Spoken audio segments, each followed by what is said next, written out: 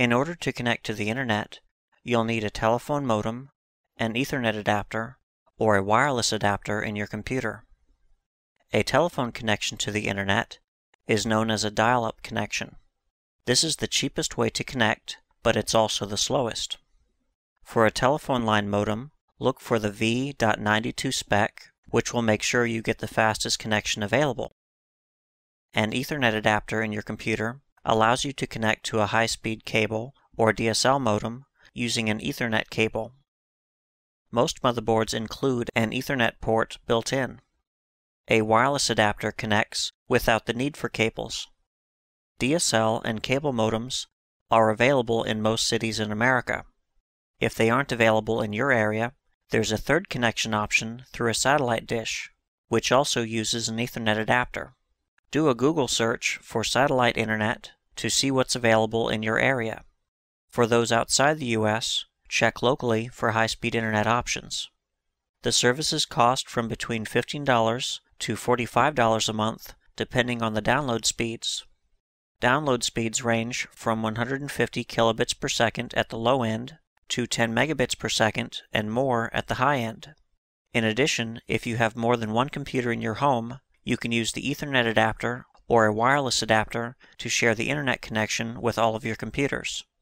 This is done by connecting the computers together through a device called a router. Connecting computers together with a router also lets you share files and printers between computers.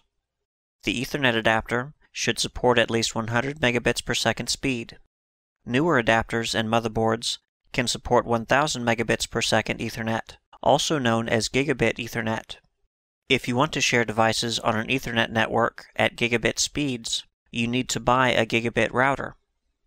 Wireless adapters come in either 802.11g or N specifications. The G spec runs at around 50 megabits per second. The N spec runs at up to 300 megabits per second. Both G and N adapters cost between $20 for a basic adapter that connects through a USB port, or up to $100 for a PCI card adapter. You are mostly paying for signal reception. The better the reception, the further away the computer can be from the wireless router. Keep in mind that even in a large house, a decent $20 to $30 wireless adapter will have no problem staying connected to the router. Since the data is going through the air, you need to consider security. For this, look for the WPA or WPA2 security specification on both the wireless adapter and wireless router.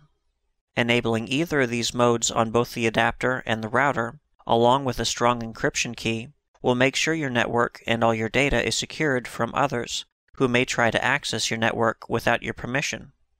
For help in setting up a secure wireless or wired network for your home, check out the Home Network Builder videos available on our website, www.homepcbuilder.com. Telephone line modems, Ethernet adapters, and basic wireless adapters all cost between $10 and $30. You just have to decide on the speed of internet connection and file sharing you need.